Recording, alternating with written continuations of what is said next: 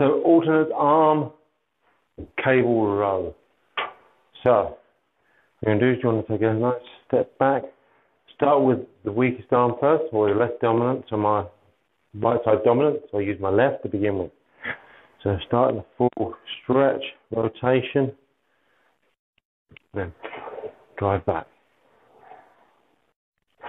Drive the elbow back, full reach forward, drive back.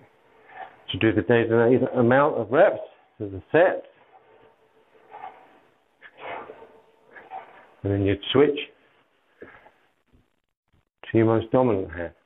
So right hand forward, left foot forward. Already in a stretch, head up, twist. So keep the knees bent, hop up, and drive the elbow back.